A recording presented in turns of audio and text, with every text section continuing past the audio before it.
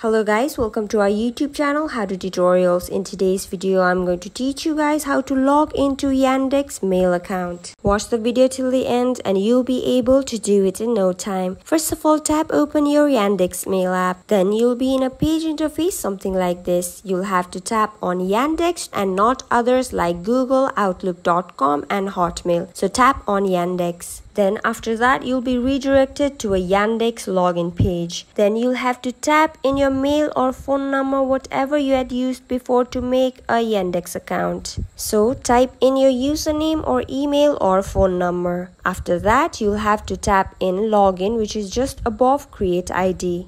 After that, Yandex will ask for your password. After entering your password, you'll have to tap on login.